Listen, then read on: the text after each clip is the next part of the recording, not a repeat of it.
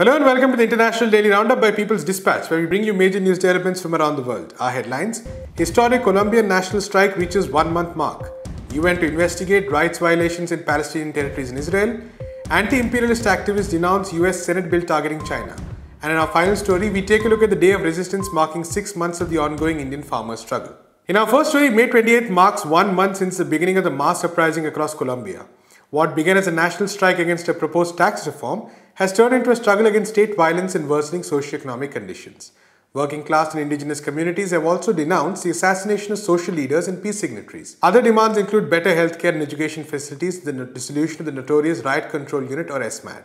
However, the government has continued to respond with alarming levels of police violence and militarization.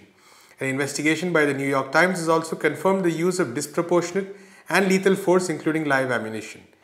Despite these routine instances of violence, people have continued to take to the streets.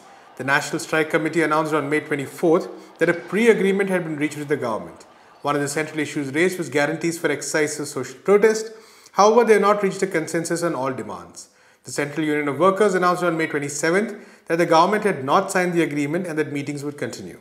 In the meantime, mass mobilizations are set to take place on May 28 and 29th. Here is People's Dispatch correspondent Zoe Alexander to talk more about the historic uprising.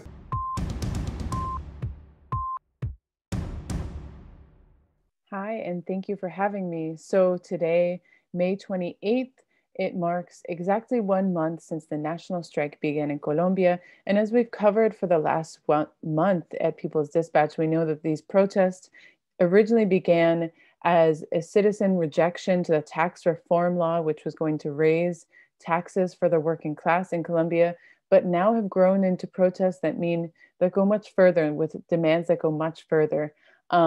So we've seen people on the street demanding that the Havana peace agreements be implemented. They've demanded a demilitarization of the cities because, of course, with this 1 month of protests, something that we've also been covering continuously at People's Dispatch is the very brutal state repression and response from state forces to the protesters. So up until today, there are over 50 people that have been assassinated by state forces, over 1,000 people that have been arbitrarily detained, over 20 people that have been sexually assaulted by police forces during the last month, and hundreds of disappeared people. And there have been reports coming in over the past couple of weeks of bodies that are turning up in the rivers nearby the cities where these protesters have been disappeared. And despite all of the best intentions of the Colombian government, I shouldn't say best intentions, but of all the intentions of the Colombian government to attack the protesters, to criminalize them, to stigmatize them in the media, people continue to be joining the strike. They're continuing to come out in the streets. We expect that today is going to be a very big day of mobilization. Cities across the country, towns, municipalities, people will be going out to mark 1 month of the beginning of these historic protests in Colombia, which without a doubt will be changing the history of the country. Just also want to highlight that despite all of the repression that has been seen, we've seen a lot of these very intense images. There have also been protests that are full of culture, of music, of art, of different theater performances. And I'm sure that we're going to be seeing a lot of that today, marking the 1 month.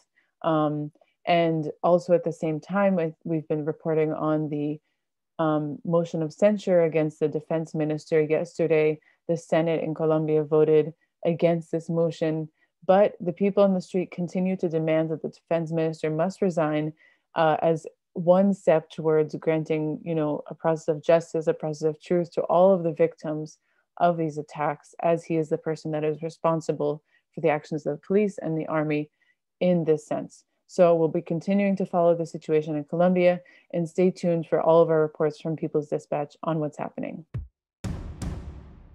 The UN will establish a permanent commission of inquiry to examine violations during Israel's attack on Gaza. The international investigation will also look at systematic abuses in the occupied territories in Israel. This will include discrimination and repression based on national, ethnic, racial, or religious identity. The UN Human Rights Council passed a resolution during the special session held on May 27th. The resolution was passed with 24 members voting in favor, 9 against, and 14 abstentions. The 11-day-long attack on Gaza killed at least 254 Palestinians, including 66 children. The UN has stated that around 2,000 people were injured and some may suffer long-term disability. Gaza's housing ministry has stated that 1,500 housing units were completely destroyed and another 1,500 were damaged beyond repair. As per a UN report released on May 27th, 8,500 people continue to be displaced. The extensive damage to power networks means that people are experiencing power cuts for up to 20 hours a day. While 97% of Gaza's water was already undrinkable, the Israeli attacks have affected water access for 800,000 people. 9 hospitals and 19 primary health centers have also been damaged. Meanwhile, an international criminal court investigation into Israel's war crimes in the occupied Palestinian territories is also already underway. Chief Prosecutor Fatah Bensouda will examine the 2014 war on Gaza, illegal Israeli settlements in the West Bank, and the attacks during the Great March of Return in 2018. Israel has declared that it will not cooperate with either investigation. Activists in the US have denounced a new trade and technology bill targeted towards China. The Senate voted to close debate on the United States Innovation and Competition Act on May 27th. The measure was passed with a bipartisan majority of 68 to 30 and will now head for a vote. The legislation has been presented as an attempt to increase the United States' ability to compete with Chinese technology. The over 1,000-page legislation will approve funding of $250 billion. Out of this, $54 billion will be allocated for the production of semiconductors, microchips and telecommunication equipment. However, the omnibus bill also contains several aspects proposed by the right-wing Republican Party. Large parts of it are dedicated to the Biden administration's increasingly aggressive policies towards China.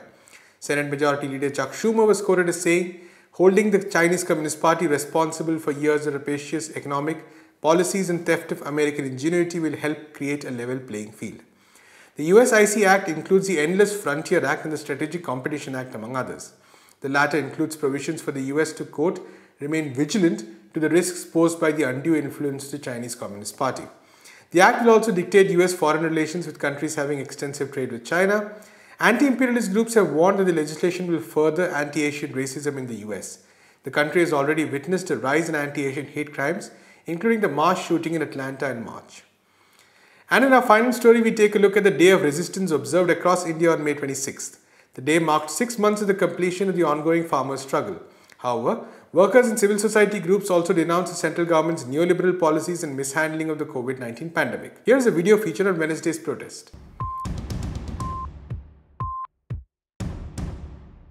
The historic farmer struggle in India completed 6 months on Wednesday, May 26th. The nationwide call given by the Sangyukt Kisan Morcha, or the Joint Farmers Front, was supported by various progressive organizations, including the Communist Party of India Marxist, Students' Federation of India, Democratic Youth Federation of India, and the All India Democratic Women's Association. Farmers have been mobilizing on the borders of Delhi, braving harsh weather and police repression. They continue to demand for the rollback of the 3 farm laws passed last year by the far-right Bharatiya Janata Party government. Farmers have time and again pointed out that the laws will drive down prices that they are likely to get for their produce. Farmers also claim that the laws would enable the complete takeover of agriculture by corporate agribusinesses and big traders. Tens of thousands of farmers across the country marked the protest by raising black flags and burning effigies of BJP leaders on May 26th. Opposition groups are also protesting the mishandling of the pandemic by the central government. The second wave of the COVID-19 pandemic is a disastrous one for India, where thousands continue to die on a daily basis. The organizations put forward some key demands in a statement, which includes: use the massive funds collected under PM CARES, a specialized COVID relief fund, for providing oxygen, ventilators, medicines, and hospital beds. Stop the Central Vista project and redirect its funds for the same purpose. The project involves the razing down of older capital buildings and the construction of new ones, including a new parliament and a prime minister residence, to the tune of approximately $1.8 billion. Make treatment for COVID-19 free and also provide free and universal vaccination. Strictly regulate private hospitals and prevent the fleecing of patients with exorbitant bills. Allocate substantial funds for strengthening the public health system. Immediately transfer 7,500 rupees, which is around $100 to low-income families below the income tax bracket. And provide 10 kilograms of free food grains to all who need it for 6 months, along with essential items like pulses, oil and sugar through the public distribution system. Samyukta Kisan Morcha and central trade unions, along with SFI, IDUA and DYFI gave a nationwide protest call to observe May 26th on marking the 6th month of historic farmers' protest in India. And it's also the 7th anniversary of the inhuman Modi Raj. And in this protest call, lakhs of people participate in this call, and we'd like to congratulate all of them. And all the people from Kashmir to Kanyakumari, from Kutch to Kohima, they have participated. It's a historic, undoubtedly. And especially they are protesting against this corporate and Hindutva nexus. This nexus is trying to destroy everything in India. And especially their cruel behavior, this cruel attitude is opened, revealed in this pandemic situation. People are dying rampantly, a lack of oxygen, beds, and this is and government is completely reluctant. They are now busy to build statues and central vista using thousands of crores of rupees. And in this situation, we demand that free vaccination for all, which is a legacy of India, this independent India. And we also demand monetary help for the needy. We demand that government must provide this free vaccination and healthcare facilities to everyone. And with all these demands, there are so many demands are there. These change demands, actually we are protesting, and the voice of dissent is increasing every day in our country against this Modi Raj. And we built this much more gathering, and after this pandemic is over, and it will remove this Modi Raj from their power. We believe that, and we salute all people who participate in this protest. It's undoubtedly historic. Farmers' organizations have reiterated that they will not back down until the regressive farm laws are revoked. As the struggle continues, more protests are expected soon. That's all we have time for today. We'll be back on Monday with more news from across the world. Until then, keep watching People's Dispatch.